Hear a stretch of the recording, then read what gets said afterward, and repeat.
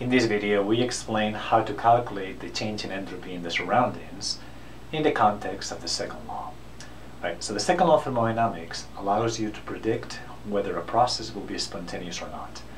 The only thing that you need to do is to calculate what the change in entropy in the universe is for that particular process. Right, so delta S of the universe has to be larger than 0 for a spontaneous process. If you calculate a delta S of the universe that is negative, then you can conclude right away that the process will not happen as written without any external aid. Right, notice that the universe has two components, the system and the surroundings. Right, so you can rewrite this expression simply as the sum of the entropies of the system and the surroundings. Okay, so if we know how to calculate the change in entropy in the system and in the surroundings, then we will be able to make predictions about any particular process that we may be interested in. So far, we have learned how to calculate the change in entropy in the system for things like a gas expansion or a phase transition or a heating and cooling process and so forth. But we still do not know how to calculate the change in entropy in the surroundings. That's what we're going to learn to do right now, and then we will do a numerical example. Right, so the definition of the change in entropy in the surroundings is no different than it is in the system. This is the heat reversible in the surroundings over the temperature. Now, something that is important about the surroundings is that they are huge compared to the size of the system. Right, so every single change in the system, any transfer of energy between the system and the surroundings, will mean that that energy transfer will be infinitesimal from the point of view of the surroundings because they are so large. If the surroundings are whatever is the universe minus the system, then again, any change in the system will be microscopic, infinitesimal in the surroundings. And that is kind of the definition of a reversible process, right? What that means is that everything in the surroundings will actually be reversible right away, and we can automatically drop this label reversible from the surroundings and simply write that. Okay, and again, the reason is that the surroundings are so large. Now, we still need to calculate what is the heat in the surroundings, and generally in chemistry and in molecular sciences, we're not so worried about the surroundings. What we know how to do quite well is to work with the system. So it would be terrific if we actually were able to recast the heat in the surroundings as something that depends on the system, because we can handle the system quite well. We know how to calculate the heat in the system for a gas expansion, a chemical reaction, phase transition, heating, cooling. That is very easy to do. We don't know how to do it in the surroundings, but if the surroundings are somehow connected to the system, then that should be an easy calculation. And it turns out that the surroundings are really connected to the system. If this is your system and the rest of the universe is the surroundings, then what happens is that, well, there's a direct relationship between the heat for a process in the system and the surroundings. If the heat is positive in the system and is plus 1 joule, then that 1 joule will end up absorbed by the surroundings because the surroundings completely engulf the system. Right? So it's very easy to see that for every single case, what will happen is that any single joule of energy exchange between system and surroundings will be the same magnitude in the system and surroundings. They will just have a different sign. Right? If it's an exothermic process, then heat will be negative from the perspective of the system, but all that heat that has been released by the system is absorbed by the surroundings, which means that you will have to change the sign. So that is how we calculate the heat in the surroundings, which means that now the calculation of the entropy in the surroundings seems straightforward because we have just referred it to the system. Okay?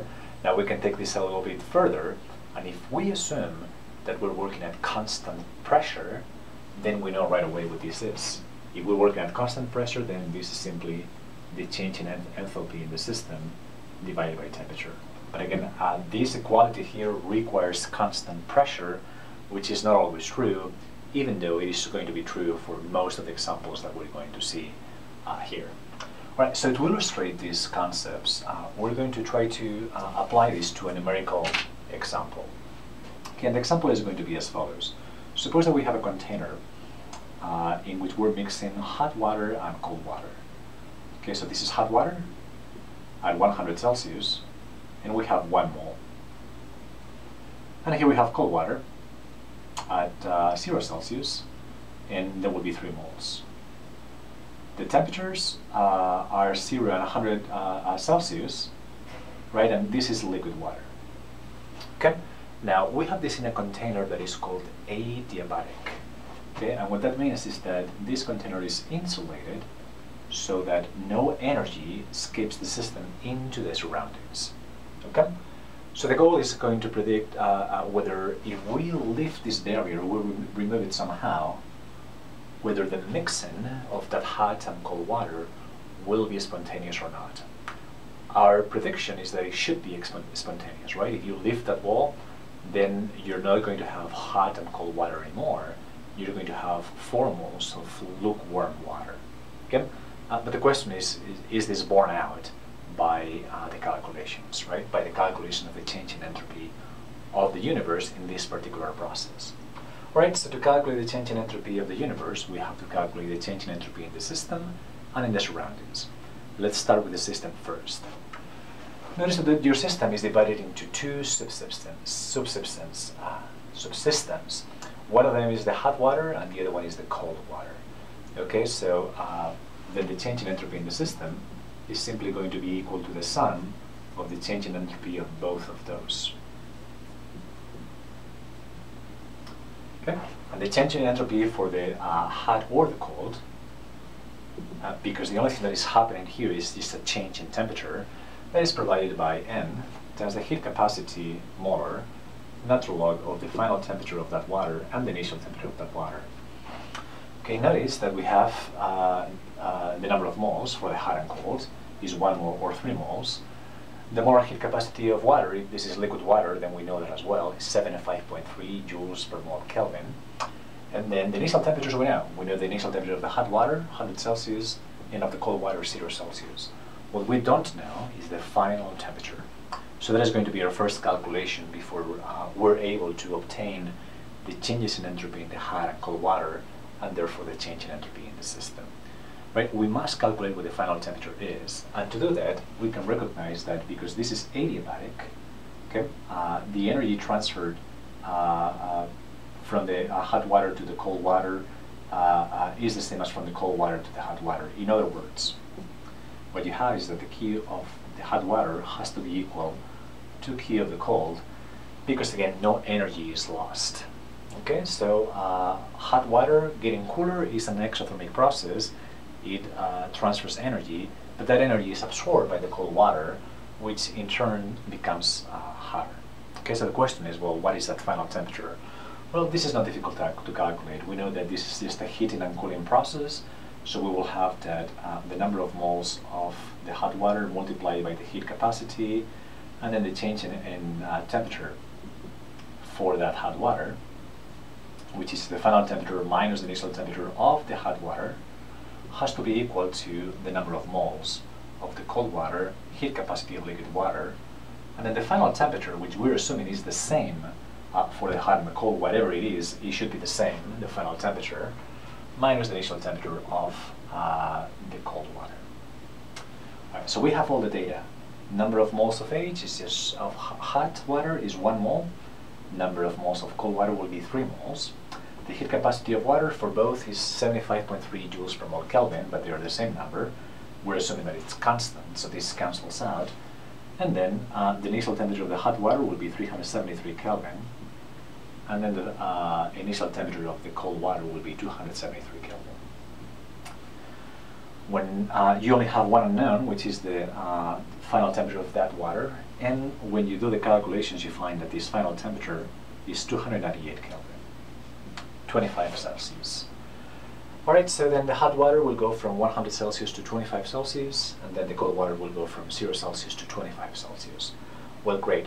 Because we have the final temperature, now we're ready to calculate the changes in entropy in both the hot and the cold water. Okay, so let's do each one in turn. Alright, for the hot water, this is going to be the number of moles that I have of hot water, which is 1 mole, the heat capacity of liquid water, which is 75.3 joules per mole Kelvin, and then the final temperature, which is 298 Kelvin, over the initial temperature of the hot water, which is 373 Kelvin. Okay, that will be the change in entropy of the hot water. Right, we can anticipate what the sign of this change in entropy should be. Okay, we know that hotter substances are more entropic than colder substances, right? Because this water is cooling down, then we should expect a negative change in entropy. And notice that that would actually be the case because you're taking the natural log of a number that is smaller than 1, and that means that that number will be negative. Okay, so that is correct, and what you get out of this is equal to minus 16.9 joules per Kelvin. Okay, so that hot water has lost some entropy because it's becoming cooler. Now we have to do exactly the same thing for the cold water, and then see what the change in entropy would be. For the cold water, we have 3 moles. And then the heat capacity is exactly the same. And then we have the natural log of the final temperature, which is 298 Kelvin, over the initial temperature, which is 273 Kelvin. Okay, now you're taking the natural log of a number larger than 1, which will be positive. Okay? And this makes perfect sense. You should expect that cold water, once you put some energy into it, becomes more entropic. The entropy increases. So delta S for the cold water should be positive. And it is. What you get out of the calculation is that this is equal to 19.8 joules per Kelvin. Okay, so now we have the change in entropy of the hot water, the cold water, and that means that we have the change in entropy in the entire system, which happens to be positive. Okay, you put those two numbers together, and then you find that this is equal to plus 2.9 joules per Kelvin. Okay, so from the perspective of the system, overall, the entropy has increased. Yes, it is true that for the hot water, the entropy has decreased, but for the cold water, the entropy has increased so much that the sum is still an increase in entropy for the entire system. Right? We have the change in entropy in the system, but notice that to make a prediction of spontaneity, we actually need to also calculate the change in entropy in the surroundings. Okay, so the question is, how do we do that? Well, the change in entropy in the surroundings is equal to minus Q of the system divided by T. Okay, but notice that in this particular case, we're now interested in the amount of energy transfer between the system and the surroundings. We have calculated the heat in between the two subsystems. That's the calculation that we did for the final temperature. But now we're interested in the heat between the system and the surroundings. Notice that we have designed these systems such that those walls are adiabatic, which means that there's no energy transfer at all between the system and the surroundings, right? So what this means is that the heat in the surroundings and the heat in the system happen to be 0, and the delta S of the surroundings is 0. Okay, there's no energy transfer between the system and surroundings by design from this adiabatic wall, and what it means is that the surroundings are not noticing anything that is happening in the system, so there's no change in the entropy of the surroundings at all. So what that means is that we can calculate finally what this is. Notice that that is going to be plus 2.9 joules per Kelvin plus 0, and that means that the change in entropy of the universe is 2.9 joules per Kelvin. The most important thing here is that that number is positive, and that sign tells you that the process will be spontaneous. That's the power of the prediction. Obviously, we know that this should happen, right? When you mix cold and hot water, you end up getting lukewarm water. However, the opposite is not true, right? Notice that if we were to reverse the process where you have lukewarm water, you never expect that to automatically or naturally separate into hot water and cold water. Okay, now we know that the reason for that is actually provided by the second law of thermodynamics. That would lead to an entropy of the universe, a change in entropy of the universe that is negative, and that means that the process is just not spontaneous. It will not happen naturally. Right, so in this video we have introduced the second law, and we have introduced also how to calculate the change in entropy in the surroundings. Finally, we have applied that second law to calculate the change in entropy in the universe in the mixing of hot and cold water, and we have seen that the second law bears our expectations.